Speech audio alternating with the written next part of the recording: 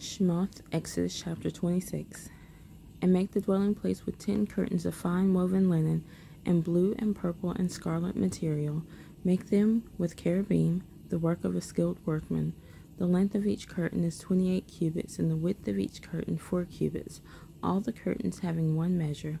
5 curtains are joined to each other, and 5 curtains are joined to each other.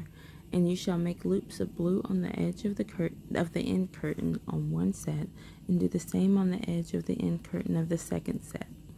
Make 50 loops in the one curtain, and make 50 loops on the edge of the end curtain of the second set, the loops being opposite to each other.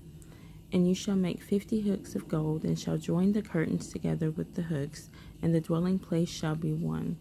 And you shall make curtains of goat's hair for a tent over the dwelling place. Make 11 curtains.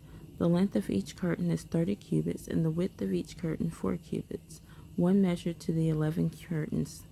And you shall join the 5 curtains by themselves, and the 6 curtains by themselves. And you shall double over the 6 curtains at the front of the tent. And you shall make 50 loops on the edge of the curtain that is outermost in one set, and 50 loops on the edge of the curtain of the second set. And you shall make 50 bronze hooks, and put the hooks into the loops, and join the tent together, and it shall be one. And the overlapping part of the rest of the curtains of the tent, the half curtain that remains, shall hang over the back of the dwelling place.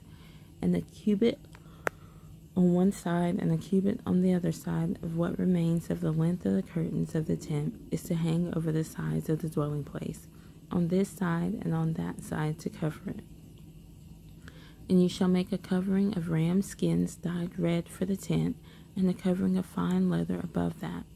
And for the dwelling place you shall make the boards of acacia wood standing up. 10 cubits is the length of a board, and a cubit and a half of the width of each board. 2 tenons on each board for binding one to another. Do the same for all the boards of the dwelling place. And you shall make the boards for the dwelling place, 20 boards for the south side, and make 40 sockets of silver under the 20 boards, 2 sockets under each of the boards for its 2 tenons. And for the second side of the dwelling place on the north side, 20 boards, and their 40 sockets of silver, 2 sockets under each of the boards. And for the extreme parts of the dwelling place westward, make 6 boards, and make 2 boards for the 2 back corners of the dwelling place. And they are double beneath, and similarly they are complete to the top, to the one ring. So it is for both of them. They are for the 2 corners. And they shall be 8 boards, and their sockets of silver, 16 sockets, 2 sockets under the one board, and 2 sockets under the other board. And you shall make bars of acacia wood, 5 for the boards on one side of the dwelling place, and 5 bars for the boards on the other side of the dwelling place, and 5 bars for the boards of the side of the dwelling place for the extreme parts westward, with the middle bar in the midst of the boards going through from end to end. And overlay the boards with gold, and make their rings of gold as holders for the bars, and overlay the bars with gold. And you shall raise up the dwelling place according to its pattern which you were shown on the mountain.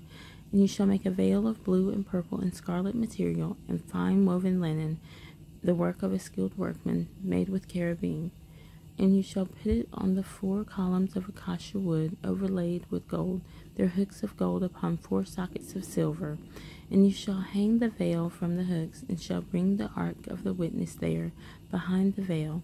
And the veil shall make a separation for you between the set apart and the most set apart place. And you shall put the lid of atonement upon the ark of the witness in the most set apart place. And you shall set the table outside the veil, and the lampstand opposite the table on the side of the dwelling place toward the south, and put the table on the north side. And you shall make a covering for the door of the tent of blue and purple and scarlet material, and fine woven linen made by a weaver. And you shall make for the covering 5 columns of acacia wood, and overlay them with gold, their hooks of gold, and you shall cast 5 sockets of bronze for them.